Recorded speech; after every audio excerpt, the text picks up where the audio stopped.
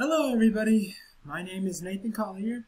Welcome to my web video. Basically, I'm going to be posting about at least a couple of parts of each video explaining my project.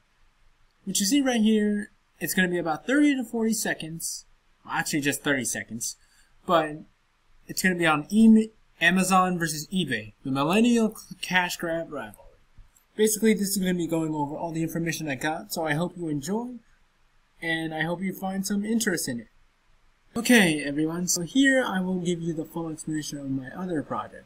Now here I'm basically explaining one of the most informal and beneficial of all name brand companies that deliver electronics, clothing, and other kinds of goods for reasonable prices.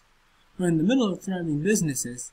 If it's thriving business, there's always competition, such as the widespread selling company known as eBay.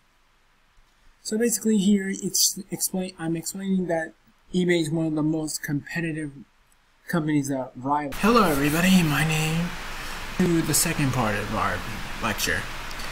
Right now I am showing what eBay's perspective is of its content. Basically, eBay contains the same amount of business strategies that Amazon has, and the research shows that eBay also was the largest competitor on the market. So it was a war to see who can be who can have the biggest impact on the group of 18 to 24 to 25 to 34-year-olds. Alright, hello everyone. Looking here, you're looking at Amazon and eBay's similarities and differences. In many ways, eBay and Amazon have the same kind of marketing that can provide items to the target audience and have the distinct catch your viewer's attention. It sees what exactly you seek within the shop itself and seeing if it catches your attention especially. So when you're looking at this, you gotta see if Amazon has better products or eBay has better delivery timing. That's what's mostly important to catch the target audience. Okay, now the other competing companies that rival the most brand companies. In the long rivalry between eBay and Amazon, there are other companies that will fill the void of the losing competitor. And making sure that business is surviving to a point to where a new rivalry begins. The main big competitors are the same as eBay as Google, are Google, Yahoo, Apple, and Twitter.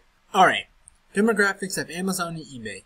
In an immersive way of looking at the chart, you can see that at least how much the population use eBay and Amazon. It is also clear that over 28% of 50-year-olds use the website.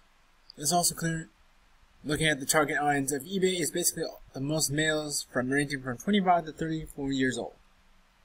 The same can be said in Amazon. If you look down below, you'll see the chart and get a... Okay. Next, we're doing Amazon's trump card. Amazon's trump card is the source of total revenue, which is over $322 billion. While Amazon is truly more than an online store, it is worth noting that online stores account for the significant amount of the company's overall revenue mix. Over the period of June 2019 to 2020, the product sales of Amazon's website generated over $163 billion, which is more. Well, here we are with the ending, folks.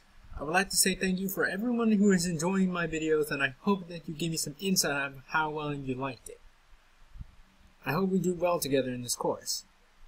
So, I hope today will bring you some emphasis of what I like to do, but that's all I got for now, so thank you for your time. Bye-bye.